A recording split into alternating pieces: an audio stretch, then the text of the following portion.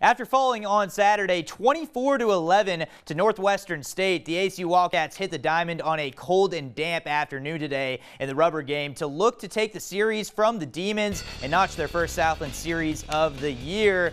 And we had ourselves a good old-fashioned pitcher's duel with 35 runs scored, of course, yesterday. Top of the sixth, we go 3-2 ACU, 2 outs. Runner on first, Jonathan Nicholson punches out Jeffrey Elkins. Two-seamer up and in, a huge K. He went 7 innings, allowed 2 and striking out 7 on the day. Bottom 8, 2 down. Robert Salazar at the plate. Derek Scott takes off from second, steals third easily. So Salazar now taking his practice swings, looking to drive his man in, and he promptly shoots this up the middle. That goes into center field. Derek Scott comes in to score. There's insurance runs there. It's 4-2 in favor of the Wildcats. Next batter up is Seth Watts. He's charging up, and the Lightning will strike.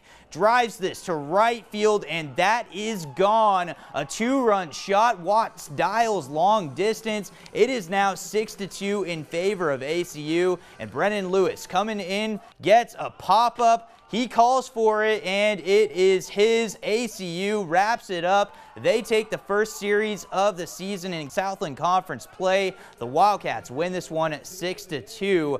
They now head to Baylor in Waco on Wednesday.